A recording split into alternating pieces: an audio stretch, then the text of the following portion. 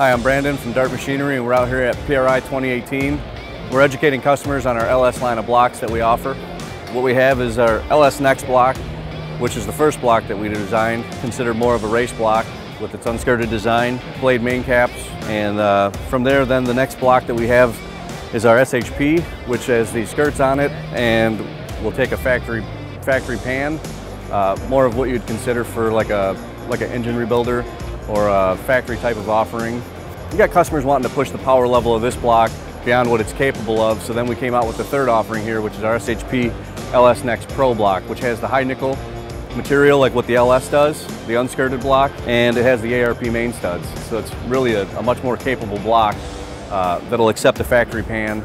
So some of the features that you can have in the LS Next block, you can really do a lot of options to it.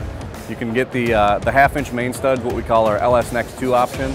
It's a half-inch main stud. It's available with a LS main, a standard LS main, or the larger 275 Cleveland main for applications that are going to be, you know, high horsepower, a lot of boost, a lot of nitrous. That's perfect application for that. Any one of our LS offerings, you can get the half-inch head stud upgrade. We can do custom lifter bore sizes, custom cam tunnels, a lot of features. The SHP block is more of what you'd consider for like a OE replacement type block, whereas the LS Next and the SHP Pro are going to be the high nickel blocks, which will take much more power and higher horsepower application.